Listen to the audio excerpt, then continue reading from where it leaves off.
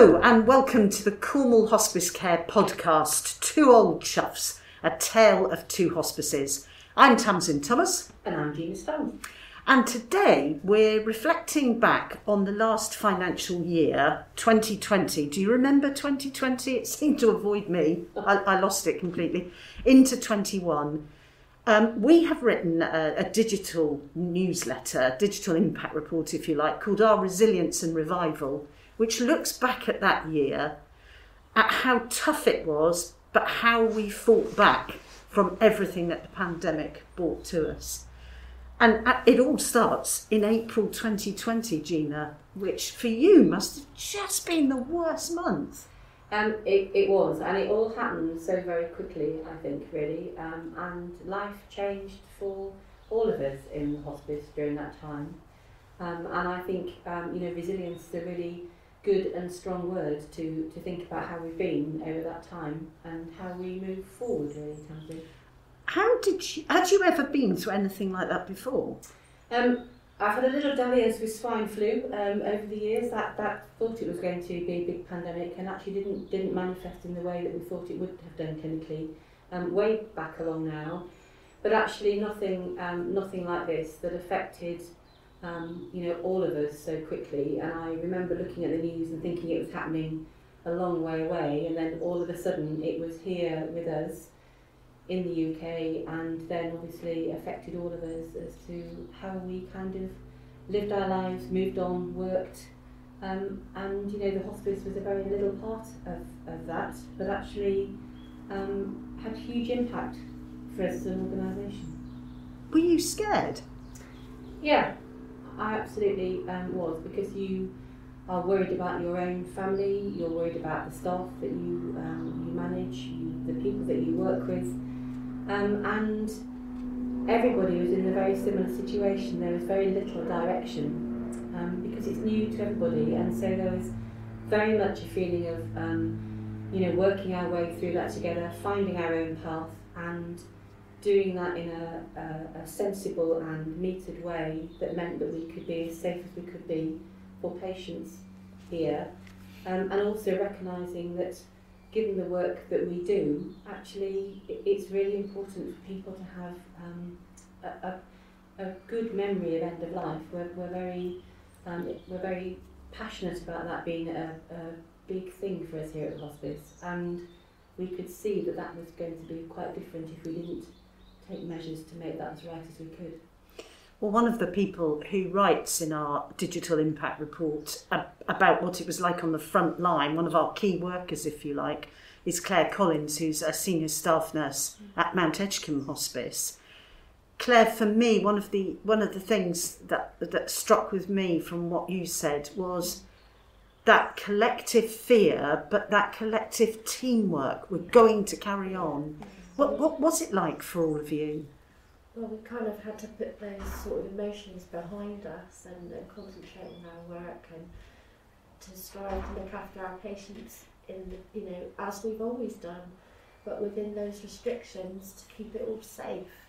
So I think working as a team, and we all banded together, and we felt we were in a battle zone, if you can see it like that, but the unknown, because none of us knew how things were going to be, and we all, like Gina said, we all have our own family to look after as well, and you have to weigh up how it was going to work. And you have to put a brave face on, don't you? Because you've got these patients who still need to know that you're confident and you're there and you're caring. Yeah, absolutely. And they're relying on us to keep our standards up and give all that care that we've always done, and the families need supporting. So it was a tough time, really tough time. And how difficult was it with the restricted visitors as well? Because for me, that's how difficult is that for a family? Yeah, I mean, in the beginning we had two family members for each patient, which I suppose a lot of people think that's really good, because they couldn't see anybody in Chennai school, so at least they could have the chance of visiting. But if there was lots of family members who wanted to visit, then it was difficult for them. If you've got a family, you've got 3 daughters, who do you decide is coming in, so it was really hard for us. I think it was really important to us, wasn't it, from the very start, to think, well, actually, we need to recognise when people are at the end of life. Yes. That's such an important time for everybody. And Claire's right, actually we ended up having people ringing us to say, actually, what are your visiting hours before patients and relatives came in, which was really difficult for the team, wasn't it? Because we're used to having people 24 hours a day, busloads turn up at the front door with the dog. And we would do anything to achieve that patient's their goals and their wishes, and to who they want with them, and sometimes we do have lots of family in, and it's but we accommodate people, so and we go with what they would like. So to have that restriction, it was a hard one. I'm just horrified. That's a bit like your worst nightmare, isn't it? When you have to make a decision. You see it sometimes, debating subjects. You've got 3 daughters and only 2 can go in. How do you make the choice? I think it's been very difficult, hasn't it? But actually people have been very understanding, and I think they've worked in different ways, and we've found different ways, haven't we, on the wards of using, iPads and phones, and being able to kind of keep people in contact that way. Technology's kind of, it's been in the background, but I think it's kind of the forefront now, isn't it? More so, because it's our way of communicating with the families and things. So they have been understanding, and it's hard for us, but I think they've been overall. It's been and I guess it was a collective pandemic, wasn't it? It wasn't a pandemic that just affected the key workers. No. It was a pandemic affecting everyone. So it wasn't like no one knew about it. Does that make a difference? Did that help with the understanding? I think so. And then some families were forgot all of that. They just were concentrating. They wanted to see their pet, their loved one, and that was all that mattered. So we did have moments where we had to sit down and talk with them and explain what was happening, and why we have to do those things. So it had its moments, but on the whole, most people have been very, very happy with what we've been providing. So. Well, bravo. I mean, it was extraordinary. I know it was hard for people who got sent home, but I can only imagine how difficult it was for people who had to come to work. There's that dilemma each way. Yeah, it was a kind of grounding for me, really. I just went to work, did my job, and it kind of helped me get through things. And I think we all felt like that. That we had our job, we were looking after our patients, and that's the thing that got us through it, really. And then, of course, we were developing at the time our community services, so we could go out and meet people where they were comfortable. And I'm looking at Clare Bray now from our community services team, and suddenly we couldn't do that anymore. Yeah. So what were the conversations going on in your area? Well, everything we did was out in the community, whether it was seeing carers and patients or whether it was meeting with professionals and attending events. So literally we were just out all the time. That's what we did. So we just sort of sat down and had a bit of okay, how can we still try and do what we were building in the community, but without being in the community? How can we do it? And we just moved to telephone and virtual, which has worked really well. That's the way you go. We just moved to telephone and virtual. Yeah, it was quite simple, was it? Quite so simple, but I think actually it enabled us to do things that perhaps we'd thought about as a long-term goal, but enabled us to do them a lot sooner than maybe we would have done if it hadn't have happened. And it's been great. It's developed our services, and it's made us think about where we want to be as a community team, and actually what is needed in the community, which has been great. And what was needed? I mean, how did you bring people along with that? So really our first thought was it was our community cafes that we were starting to set up, which was a place where people could come, both patients and carers and professionals, just to talk, be signposted to what services were available. So we moved that to Facebook, and that's great, that's still going. And Lolly and I, we just share information on there daily, and covers a multitude of things: end of life, cancer, mental health, all sorts of things, finance, carers, and we share information on there, and that's growing really well. We've got over 100 members on there now, and that's both patients, carers and professionals, which is great. And then what we really noticed was, with the collaboration with Cornwall Bereavement Network, that there was a real gap for people to be able to access bereavement support. So we teamed up with them initially, and we offered our phone lines and people to answer the phones. And we were really a signposting service. So people, when they'd been bereaved, they could ring, they could find out what else they could access, and we would signpost them on. And we did that for about 6 months.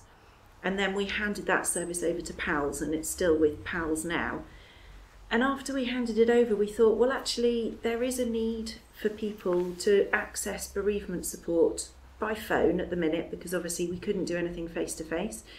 And we wanted to offer a service that was just a listening ear, basically, where people could chat, unload all their problems and their grief, and we could help signpost them and offer some strategies, and it's worked brilliantly. So we set up our listening ear service, and we get referrals from GPs, social prescribers, people self-refer, and it's been great. And we're at the point now where it's expanded so much that we've trained some volunteers, and they are now taking the calls, which has enabled us to widen the service and open it up to more people.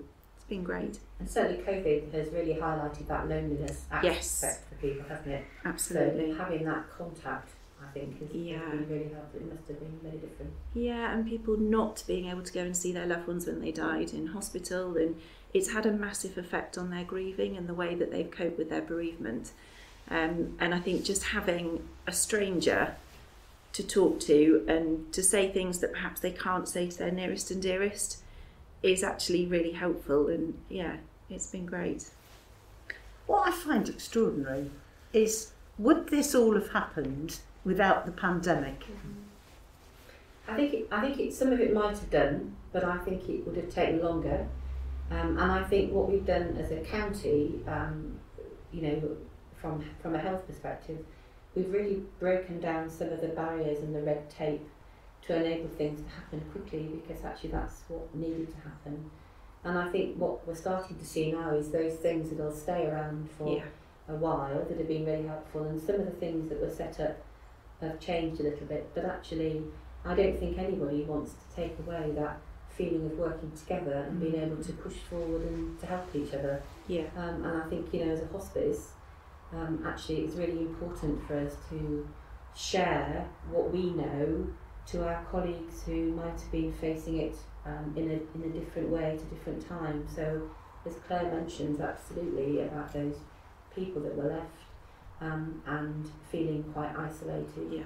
And also, from an education perspective, being able to put what we put onto the website so that people can dip in and dip out and see what the latest thinking is, and making sure that they get it as right as they can for their clients too. And I think that breaking down of barriers, that making things happen quicker, I think a brilliant example of that is the directory we've now got on the website, where you can go, and it's about all sorts of organisations, not just about Cornwall Hospice Care. Which was great, because we knew obviously of a lot, and we've been able to signpost people, but as we've been going along, we've discovered new ones that we didn't know existed. And so we were starting to, Excel spreadsheets and notebooks, and we thought it would be far more sensible to have somewhere that people can access it as well. And so that's been really good too. No, I think that's a really exciting piece of work, but also interesting that things are happening quicker than maybe they would have done.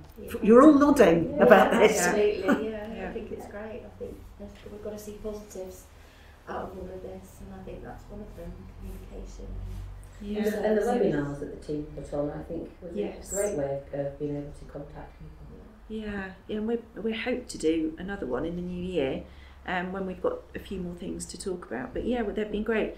And just having the chance now to be in a virtual room with people from all over the country, and in our last webinar we had people from overseas too, which you wouldn't get if you were running a real life seminar somewhere, would you at all? And that was exciting, wasn't it? You had delegates coming in Yeah. to a seminar being run online by a Cornish charity from America, Ireland, Europe, Canada. somewhere. There was somebody from Canada. Yeah, so we went global. It was very exciting. Global sharing of information. Fantastic.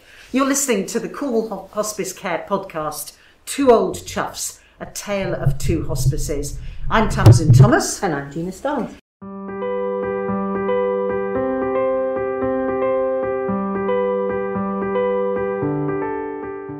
And we're talking today about the difficult year that was 2020-21. This in conjunction with our digital impact report, our resilience and revival. And we're kind of picking up on themes that's in that report. And one of the other people sat around the table with us is Graham Clark, who's our finance director. I would never presume to put myself in your shoes because I am financially dyslexic. But what went through your head the day you realised all our shops were going to close, all our fundraising was going to stop, and yet our front line was as busy, if not busier, than it had been before? I wished I was financially dyslexic, I suppose.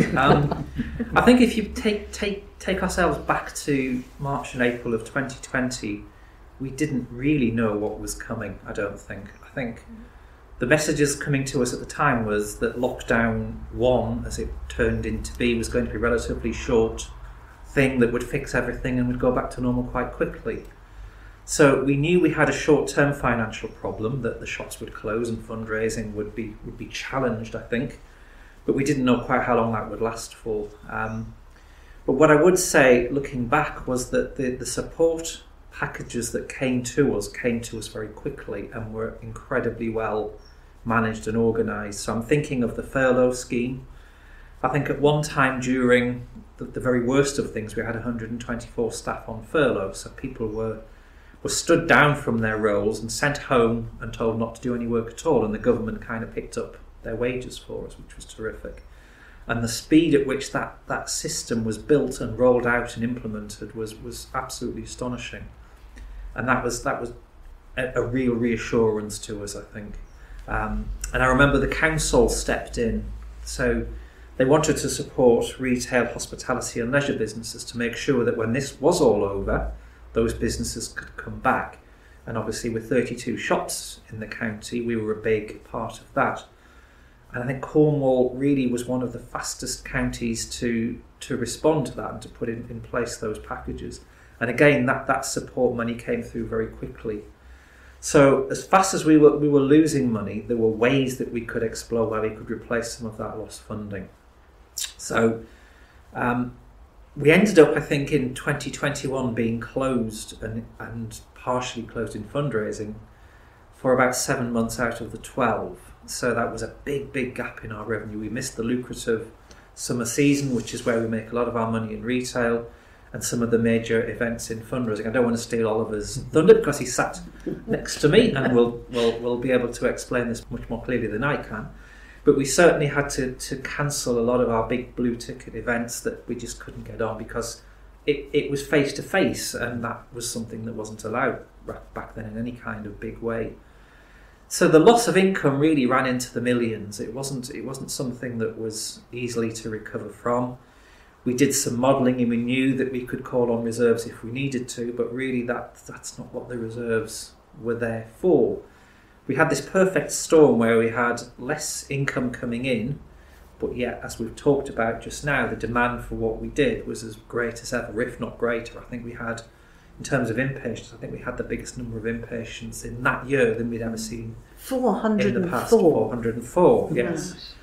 So that was 7 or 8% up on the previous year, and I think the length of stay was probably greater as well, so more complexity in terms of the needs of the patients that were coming to us. So the front line had no kind of respite at all because what they had to do was keep going and keep going faster and better than ever before. So it was a hugely challenging year.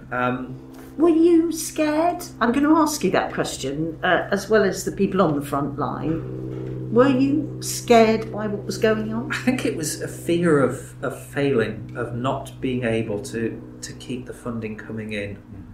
I think that was what spurred me on the most. It was to see this huge challenge and then look across and see the huge benefit of the work that we were delivering was doing. And it was saying, I don't want to be the one that has to go and say, we haven't got the money to keep things open. We can't pay the payroll in August or whatever. That would have been an absolute calamity. So that was what I was scared of. I think the most was that inability to keep things moving.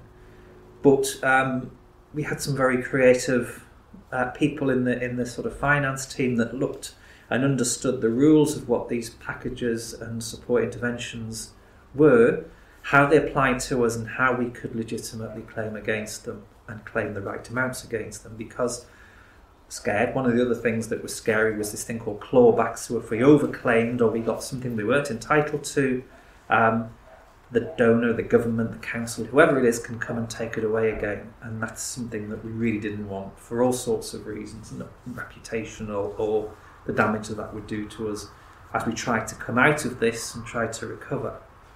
So there's lots of things to be scared about, but lots of things to be really proud of, I think, too. And we came through it with the 3 lockdowns. We came through it with pretty much a balanced budget, which I do look back and think, well, how on earth did we manage to achieve that with what happened and the income streams literally shutting overnight and staying shut for such a long period of time. But as I say, I can't compliment the council, the government, the NHS England organisation that stepped in to ensure that our capacity was kind of remained in place for when they needed it, really, to push patients our way. We had to be there with those beds open and available, and they gave us some money to make sure we did that. So you put all of those 2 or 3 things together, and the state did support our sector incredibly well, and I'm very grateful for that, because that's what got us through, really. Mm-hmm. It's great to hear more positives, though, isn't it, coming out of it? I think it is, and I another thing that made me think when you were talking is that actually how our organisation, I think, has become closer as an organisation. So, I never thought that I'd be talking to your team about, hand sanitizer and masks for the shops. Yes. But actually to go and to link in yes. and to, to have that dialogue between our perhaps, non-clinical areas, I think has been really beneficial for us as an organisation. And I think a lot more people started to make the links that you plough on, don't you, doing your job, but suddenly I think, am I right, Claire, that the key workers on the front line maybe suddenly thought, oh crikey, all the shops are shut. Yeah, absolutely. Yeah, how are we going to manage? How are we going to keep going? Yeah, it was really scary, and how are we going to get through it all? But in a way, that's good, because you come out thinking, actually, those shop teams are really important. The shop teams understand. Absolutely. Yeah, that we need them for us to provide the care here. So we're all in it together. Could you look Oli Hoare, could you look Graham in the eye at any stage through this? I should explain, Oli is our head of fundraising.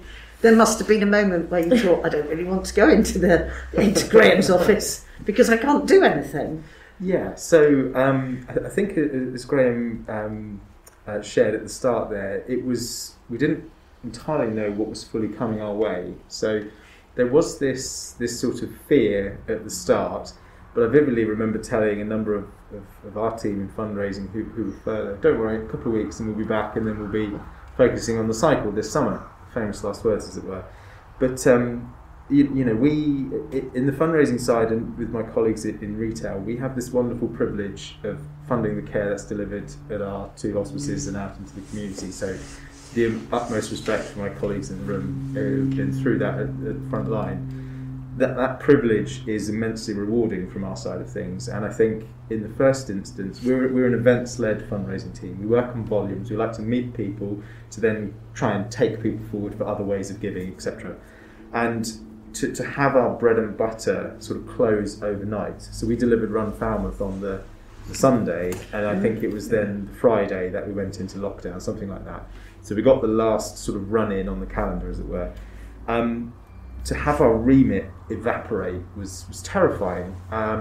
And I think in that moment of sort of terror, because I think if memory serves, there was about 3 weeks or so from lockdown until we started to get sort of some of the packages come in that would see us through. The response was incredible, as I said, and it was fast. Yeah. So those sorts of 3 weeks, there was a moment of, oh my, what do we do?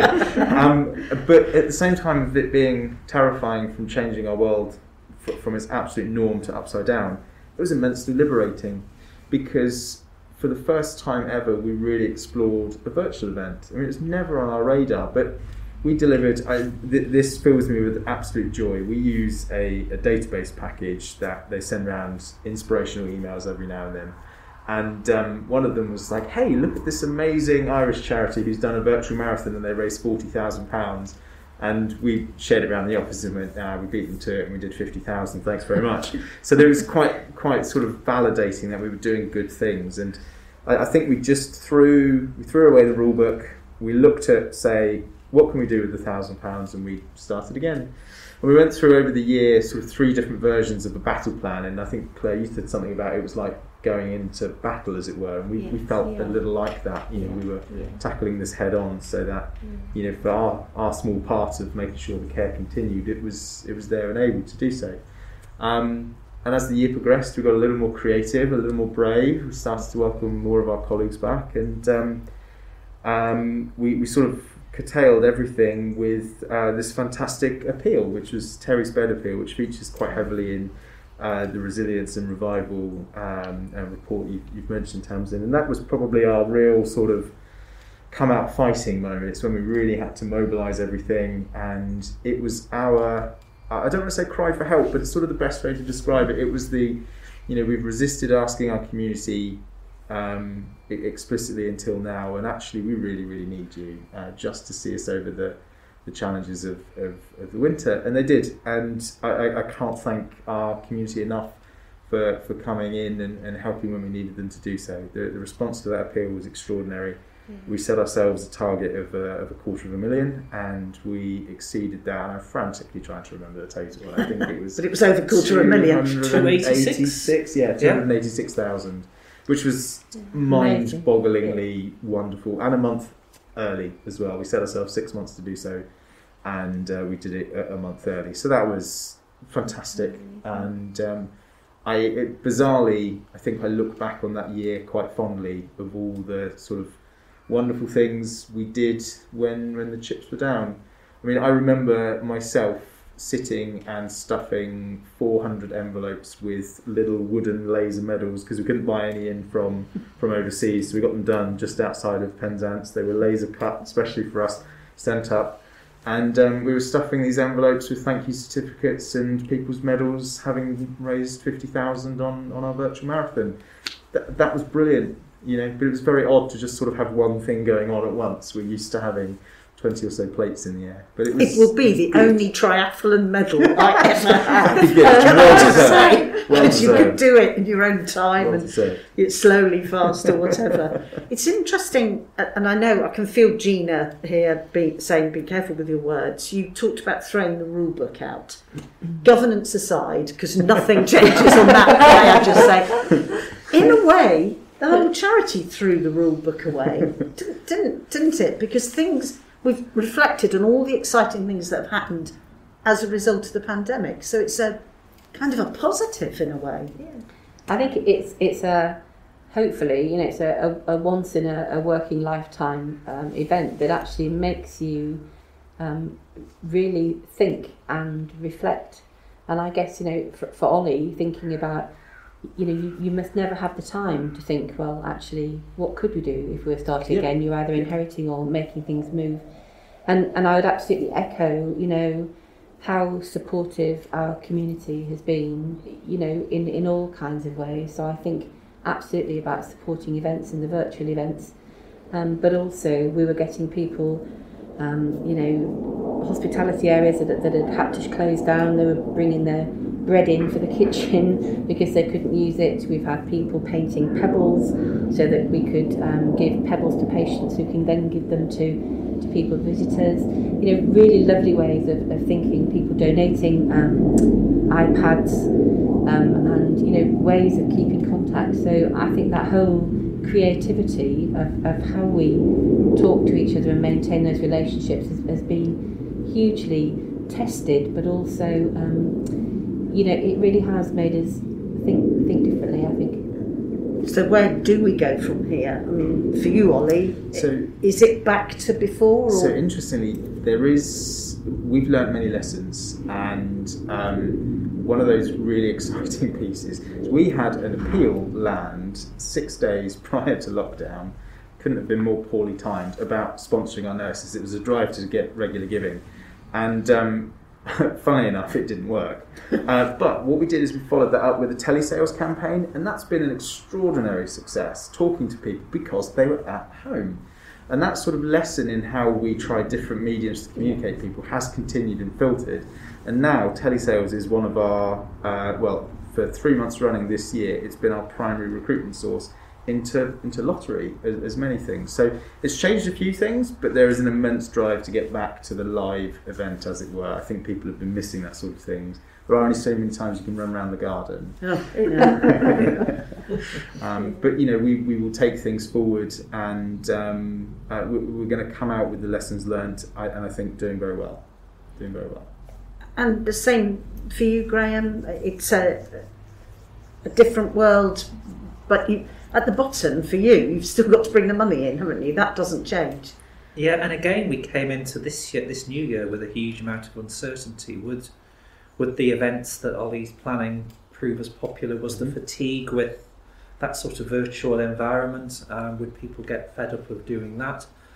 Would people come back to the shops? Would the fear of, some of our shops are quite small, quite enclosed, would the footfall drop off, and would retail suffer? There was also this thing about some of our underlying sources of revenue that I haven't really touched on, such as donations and grants and trusts, would they have been exhausted during the pandemic and had accelerated some of their giving into the difficult year in 2021 at the expense of 21-22? So we didn't know quite what was going to happen. One of our big sources of revenue is legacies. People leave us gifts in their wills, and that's always a very significant part. In a typical year, it's 40% of everything that we get comes from gifts in wills. And that also slowed down during 2021, and we couldn't quite understand why that was. And then you find out that the solicitors who are processing these things have furloughed their staff and closed their offices and shut up shop, and therefore there was we knew there was some kind of delay in processing those things, and we hoped that would come good for us in 21-22. So here we are, we've just gone through the half-year position, and we're on course for an absolutely outstanding year this year. Everything has come back strongly, everything is performing well, and I think that we will undo the damage of COVID this year and then quite a bit more. So our financial position and our financial strength at the end of this year is set to be the best it's been for many, many years, if not forever. Wow. So there are some positives. And I think everyone deserves a positive, don't they? Yes. We had to make some difficult decisions. We did have to lose some staff, unfortunately, predominantly from our retail organisation during the difficult times. But as I look at what's happening, I think we are replacing some of those jobs quite successfully at the moment, and we actually have vacancies, and it's gone from that place where you've got too many staff to it being difficult to recruit actually into some of the key roles that we've got. So very different set of challenges, I think, but financially I think the strength has come back. I'm really delighted to be able to say There's a twinkle in your eye. That's definitely a twinkle in your eye. However, on the side of the care, we're still wearing masks. We're sat round here all wearing masks. We're still hand sanitising.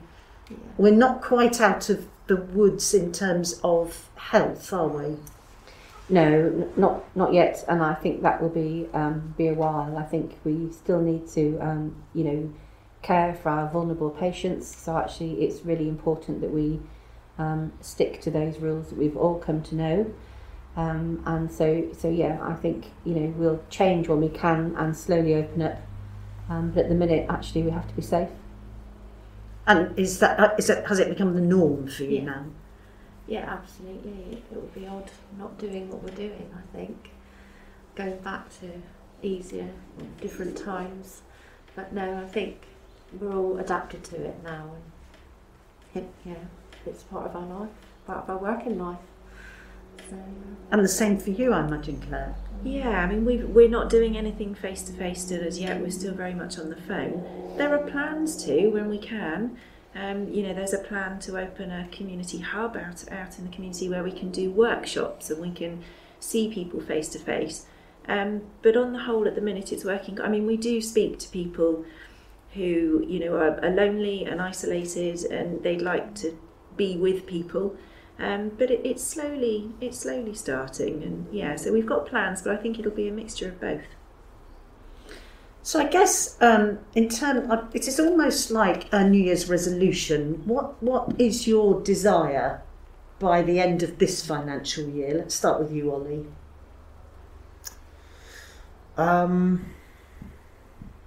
To exceed budget. You would say that, you're sat next to me. But I think that would give us confidence that the returning way we're positioning ourselves in what we're feeling from a fundraising market is becoming a post-COVID world, is going in the right direction. And I think that would be validating that we've done the right things, we've made the right calls, and what we're asking for is working. That would be my plan. Similar, I think. We beat budget. We go out of this year with a great deal of financial strength. So if anything like this ever happens again, God forbid, that we're able to deal with it in a much more we could stand on our own feet in a much more stable way and deal with it ourselves. And know we're going to come out the other end. And know that we're going to come out of it the other end. Yeah.